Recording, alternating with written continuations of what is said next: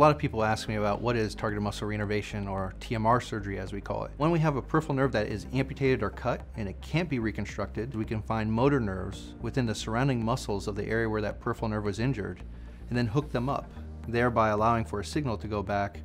so that nerve believes it's doing what it used to be doing so that it can innervate a distal target. For the residual limb or amputee patients specifically,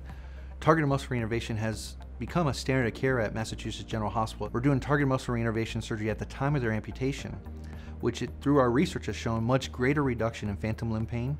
prevention entirely of neuroma formation, especially symptomatic painful neuroma formation, and then also reduction in residual limb pain, which allows for them to get into their prosthetics earlier,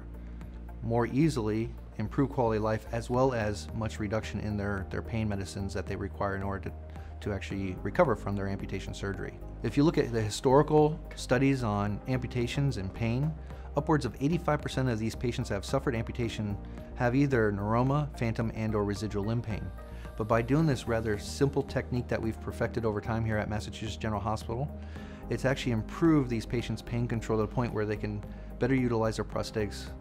improve and reduce the amount of pain that they have, as well as their pain narcotic, as well as other regimens, to the point where they're actually leading productive lives and getting back to society and actually functioning in a way that many had previously written off or didn't think was possible. What we've seen in our ICANN clinic is a number of these patients throughout the country and world that are flying here in order to be evaluated for ongoing neuropathic pain issues in their amputations.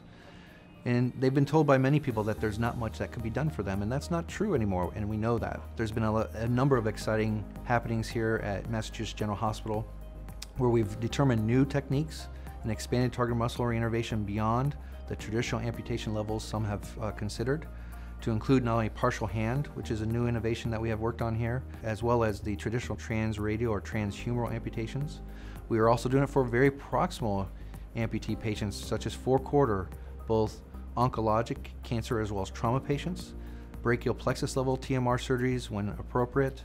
and then even lower extremity amputee patients, such as partial foot, as well as below knee, above knee, and hip disarticulation patients, which we recently published our series on how we could do that as well for these patients. So the amount of research that's ongoing in this area is improving, it's expanding here at Massachusetts General Hospital, and our team and the ICANN team is specifically looking at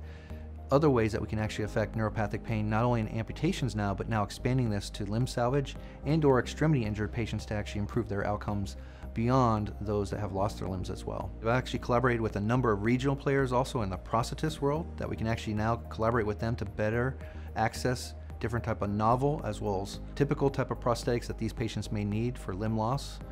recovery, and restoration. And from that now, this actually expands our ability to now collaborate not only within the Massachusetts General Hospital system, but also throughout the region in order to improve healthcare for these patients that need it.